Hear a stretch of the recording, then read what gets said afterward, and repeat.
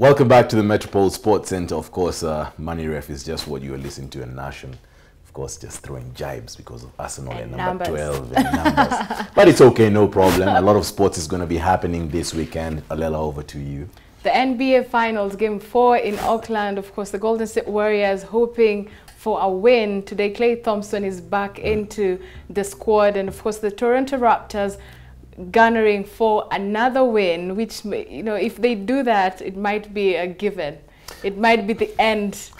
I don't want to say it's going to be the end before I go on to the other events, because 3-1, 2016 finals, Golden State leading 3-1. LeBron James comes back to win it 4-3. It's not done until the fat lady sings. And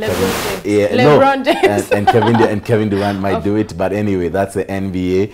We have and of course, sorry, yes. Catch all the games on the NBA Africa YouTube channel in Kenya at about 4 in the morning. Yeah, very early in the morning, but worth waking up for sure.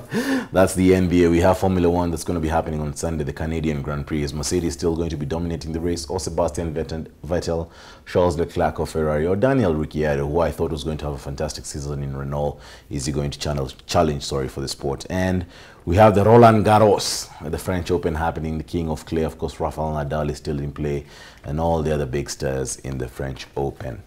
This has been the Metropol Sports Center on Metropol TV, your first 24-hour business channel in Kenya and East Africa. Thank you very much for tuning in to the Metropol Sports Center. We see you next week. My name is Ngaro Kamuya. And I'm Sharon Alela. See you next week. Good night.